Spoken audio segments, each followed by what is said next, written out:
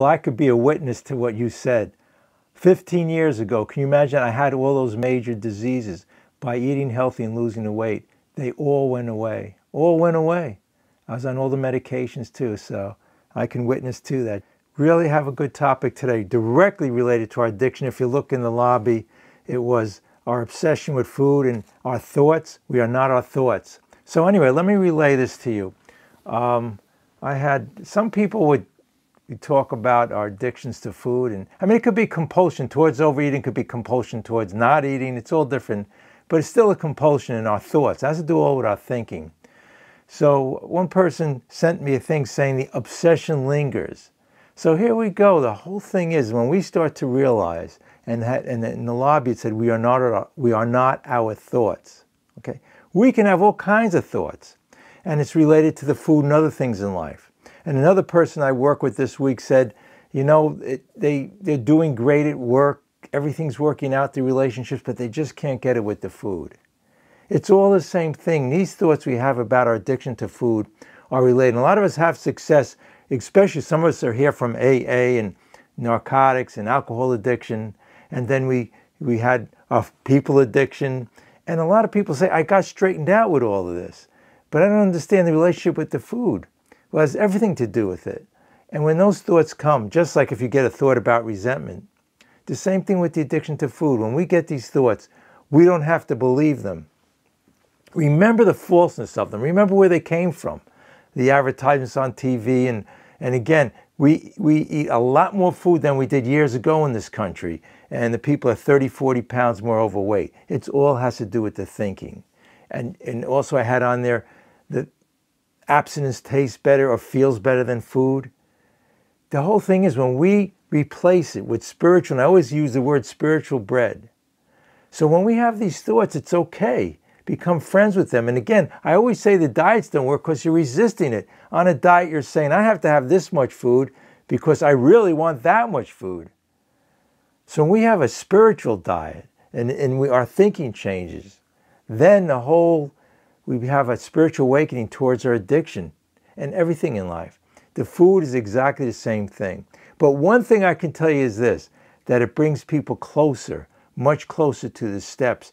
And that's what the blessing is. And some people say I'm grateful when they're an Overeaters Anonymous compulsive overeater, because it really, really, you need those steps. But the step says everything, right? What does the step say? Step 1 said we're powerless. And we had to restore to sanity. And how do we do that? By thinking of spiritual things. Again, spiritual bread, getting our nourishment from feeling the vibrations of the universe. Because when we're in the food, or we're in any addiction, whether it's alcohol, drugs, and we speak about all types of addictions, we'll be finite and isolated. And all we're thinking about is the material things of the flesh. So the obsessions are okay, the thoughts are okay. It's what we do with them. If you like the video and want to spread the message, press the like and subscribe button. Thank you. It's how we react, understanding that these thoughts really were put into our brain. But we could change our thinking. Why not think spiritual things like our body's God's temple? Instead of thinking you need all of this food and that full feeling, meditate on this. Think about being lean and empty and just having that lean feeling in your stomach. It doesn't matter where you are right now. And another thing too is when these thoughts come, we can start what's called the day over. And the other person I spoke to, who I'm working with on this, said, well, the whole week they were binging. And I said, are you binging right now? What does it have to do with the present? And these thoughts, when they come to you, and I also asked on those days they were binging, I said, how was the rest of the day? They said I had an abstinent breakfast and lunch and everything was good, but later in the day, they succumbed to certain things. So I said, most of your day was good and you had that positive thinking. And I said, how did you feel about eating abstinent? He said, it was great and I didn't want the obsession. Well, if you could think for a moment right now that you don't have that obsession, then you could think more and more that way, right? Once you have that thinking change, just keep on applying it more and more during the day. And the next day you could say, well, maybe more than half of the day I was thinking that way, or for one meal I thought that way. So when we can do it once, we could do it twice, we could do it 100 times until it becomes a working of the mind. And it says in here, it just becomes, in the 10-step promises, is a working part of the mind. And what's really interesting, the whole thing I'm saying has to do directly with when Roland Hazard on page 27, it's directly related to our addictions in life. And he said, after Roland Hazard went back to see Dr. Young, and Dr. Young really, I think, did psychoanalysis with him, because Roland Hazard said, I understood the mainsprings of the mind. So we can have all this understanding. And I said I heard a lecture on the internet where they had all of these famous nutritionists, doctors, and scientists talking about the food addiction. And they had everything you could possibly talk about, all the morals and philosophies of life. It says that in the big book. We could have a great understanding about all the moral and philosophy of life, but it does us no good. The one word they didn't put in there was spiritual. We need that spiritual awakening, perception change. We always talk about the new pair of glasses. That was the one thing that they were missing. I didn't hear one word about that. It was all trying to control it. And if we go to our step one says we can't control it. And when we try to, every time it fails, because we needed a different consciousness. How could the crazy mind that created the problem cure it? So the whole thing is this: become friends with these feelings and emotions, understand them, and replace them with saying to yourself, I don't want those poisonous, gloopy foods. I want God's gift, natural, wholesome food, and the thinking changes and perception changes. Well, we can't control it, and we can't fight it or resist it. What we can do is have what's called, and in this program with our relationship with people or whatever it is, we have love, tolerance, and patience that comes into our heart. And God will come into you and give you intuitively, you'll know the right things to do. Your brain knows the answers are already in there, but we buried it with the ego saying, I need what the commercials on TV tell me. I need all of this food that's been corrupting my palate and my brain, but is really false. Again, the truth will set you free. So don't get upset. Don't get discouraged. And, and a lot of people, another person, I was at a meeting, sometimes they're in 20, 30 years. And they finally they said, and this is no Vedas Anonymous meeting, they said, look, it's really not about the food. It's my relationship with people and all it is. Not realizing that if they applied the same thing that they did with other parts of their life, they do like a lot of people do. It's a 10-step inventory, and they have sheets of paper and they write all these things down. But the thing is that sometimes that's good, but then the thing about it is this: if we feel we shouldn't be that way, so sometimes in my inventory is all, and I won't write a list, and I'll say it's all about the God consciousness, God within. I was creating God's image. So with the food, it's all the thinking change, the processing change. Not saying, well, I'll have certain vegetables, I'll have this, I'll have that, I'll weigh this, I'll measure this, I won't have this, I will have that. I'm not saying that knowledge is good to know, because you got to know all of these foods, most of them in the supermarket and the restaurants, are poisonous. They just are. They have poisonous chemicals in them and all kinds of hydrogenated, and the calories are tremendous, and it's salt, oil, and sugar, SOS. SOS, which is when a ship goes down in the ocean, it's a distress signal. So that's the acronym there, SOS, right? Salt, oil, and sugar. So the perception is, and then after a while, it becomes automatic. We don't have to fight it anymore. We don't have to swear it off. It's a change of thinking, just like we have with, and people say a lot of times they work the steps, the relationship with people are getting better, in their family and at work and everything, and it's the same thing. It's it could be educational variety. But we do have moments of spiritual awakening. The spiritual awakening is knowing the truth. The truth to me was that I couldn't fight it anymore, and that's the whole steps and the whole program was there. And that to me was a spiritual awakening, whether it was people, but I didn't realize for a long time the direct relationship to food. I didn't realize even now when relationship with people, if someday I get angry, resentful, that's okay. It's what I do with it. It's when I could get angry and say to somebody, you shouldn't have said this, and yell at them, but if the next moment I could sit there and think about it and just sit there and smile and realize, what does it all mean? What people say, think, or do. What does it all mean in your brain with all of these things with the food? It means nothing. So we can't, but when we resist it, it's the resistance, it's trying the diet. No, have knowledge of healthy foods, God's given foods. And what you want to know the secret to that is, God's given food has one ingredient in it. Right? The other ingredients are what's giving you the problem, no matter what you eat. Now, I eat whole food, plant-based. That's what I eat. I feel that's just the way, and it made me very healthy. But don't want to discourage anything. The first thing you have to do, no matter what type of diet you have, low carb, high carb, whatever you want to call it, The thing is, it's what you're putting on the food that's the problem. That's all the calories come, and you're getting addicted to the addiction. So the real drug addiction, and this is the food addiction, and it's amazing how we need a period of detox too. Just like somebody stays on heroin, they think of it, they have to lay down and they're sick and they can't take, take a few days to get out of your system. If you like the video and want to spread the message, press the like and subscribe button. Thank you. Realize that too. Realize the physical reality of the addiction. But after that time, or even before, we can't control it, we can't fight it, all back to the steps. But we can replace it with a God's presence. And again, God, when you're really centered, the mind knows. How do some people keep to 1 pound of weight and eat normally? Because the ego didn't come in and corrupt their mind. But we, and 75% of this country, got brainwashed. So we need a new brainwashing with God consciousness, spiritual bread, and go out there and enjoy and get our happiness and joy from things of nature. And do you realize you're stealing all of that away from yourself? The joy. You go to an affair, a meeting somewhere, and you're just thinking about the food or party. You come home, and during the day, wherever you are, you would close the shades and sit there and drink in one hand and food in the other. It could be drugs, alcohols, and the food. I mean, it's the insanity. Step 2, how to restore to sanity. It's all in these steps. Step 2, I had to realize insane thinking. When somebody says they have an obsession, the obsession lingers or whatever it is, so long as you understand the insanity of it and understand that's truth, you don't, see, that's the beauty of steps. I talked about 1, 2, and 3, but 4 is the defective character, the ego. Says, I got a great idea. I need things of lust, or I need, gluttony. And there's 7 deadly sins, which Bill wrote about.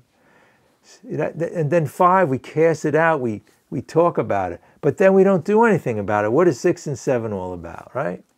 It's willingness, but God, our higher conscience, will do it. Again, that's why 99% of diets fail, because we're trying to do it.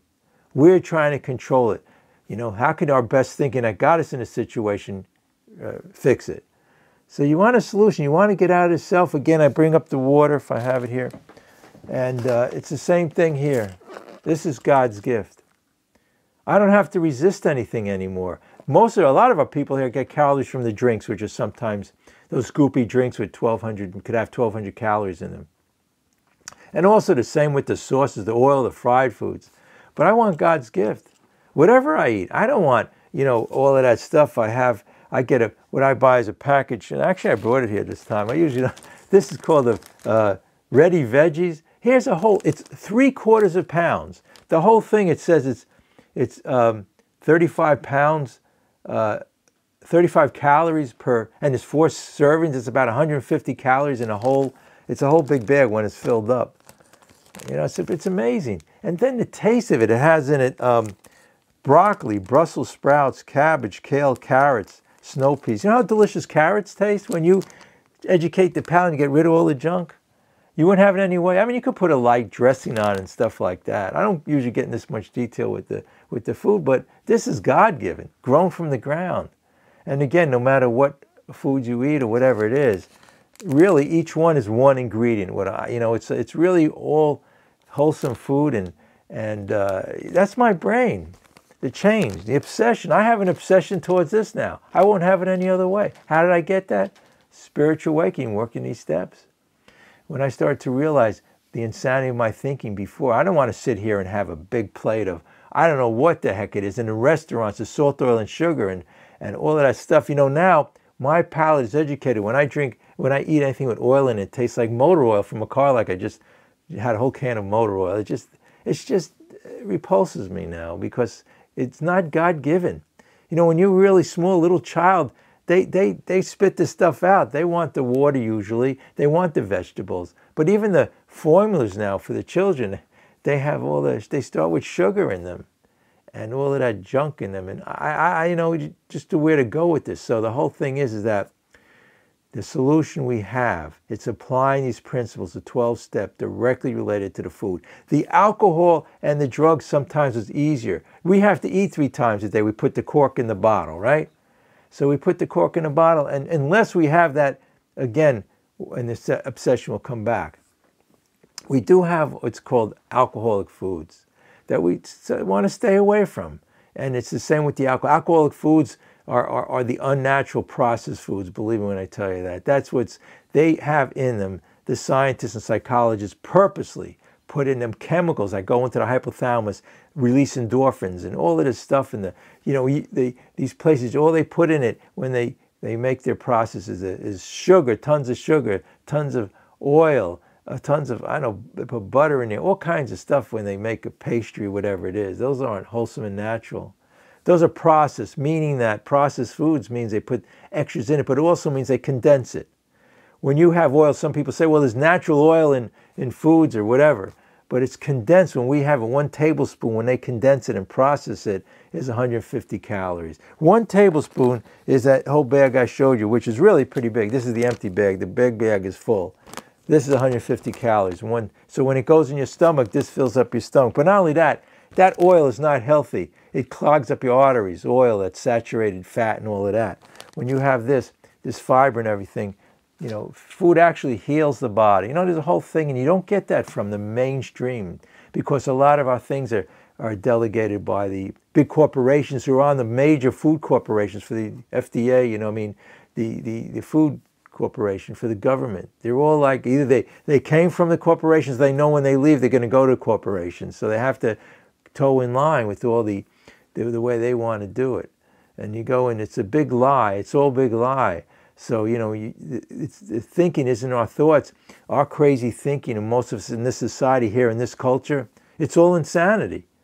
So just if we know the truth about it, like I'm talking about here, and relax and don't try to fight it, God will do the rest. It'll be maybe over time, but each day you get the feeling of this is the answer right here, okay? This is the clarity. Start thinking it, start tasting it. When you eat the healthy foods, you'll start to taste the amazingness of them. You won't want it any other way. So again, when you get all these thoughts, don't fight them and realize we have a solution here to all our problems. It definitely is in the steps, and you could have it in momentary, but you don't have to wait all these years, and it could be processed as educational variety. And if during the whole week, if you could say to yourself, well, I had 2 more days where instead of having a soda or something, I had water, or I had a day where I had fresh vegetables and it really started to taste good. But the problem is, in the alcoholic foods, when we do start to ingest those others, they do clog up our palate. So I don't even want to go there because I know it's like what's called an alcoholic food, and I know the obsession of mind may come in, but I also know physically what it does. It makes us sick. We can't function properly. It wasn't made for these processed foods from today. And again, all the scientists and doctors, I said I watched it on the internet. They didn't have the solution when Dr. Silkworth said they couldn't cure the alcoholic. There was only one solution, a spiritual solution. Today, how many years later, we went to the moon, everything, we've done major scientific advantages. Let me know if anybody here knows of any scientific thing that has helped people cure the food addiction. I haven't seen it yet. If you like the video and want to spread the message, press the like and subscribe button. Thank you. Okay, I didn't read I said page 27, what Roland Hazard went through. So Roland Hazard finally, Dr. Jung said, he said, once in a while, this is directly related to everything I was saying, alcoholics, we could say food addicted people, what are drug addicted people, people addicted people have had what we called vital spiritual experiences. To these occurrences are phenomenon. They appear to be in the nature of huge emotional displacements and rearrangements. That's what we need, that huge emotional rearrangement. But first, just realizing, and God will do the rest. Ideas and emotions and attitudes which once the guiding force of the lives of these men are suddenly cast to one side, and a completely new set of conceptions and motives begin to dominate them. And we had the phrase, and I had in the intro, abstinence tastes better than food. That's the perception change. Our idea is, again, we were lied to by the corporations, but the real joy and happiness comes, we needed that perception change, and it tastes better. Abstinence tastes better than food, or feels better than food. So that's the perception change. Okay, I'll answer. I wasn't me. Okay, I'll answer that quickly. First of all, I really don't cook anything elaborate because everything I have is one ingredient. Even with the vegetables, I may steam them, whatever it is. I have, whole grain stuff. I'll have maybe rice, potatoes, and stuff, and I don't put anything really on them. Maybe a little hot sauce, something like that. And then you're asking about the oil. The oil is processed. If it comes natural in like a avocado plant or something like that, or even other sources that other people eat foods, that's fine. But when we fry it or when we put it in process, it's called, they squeeze it out. There's no fiber in it. There's nothing left. It's just the oil itself, and that's no nutrients there. So that's I stay away from that. But also, what I want is everybody else to, if anybody else has an idea on what, but great. It's really great that you asked those questions. So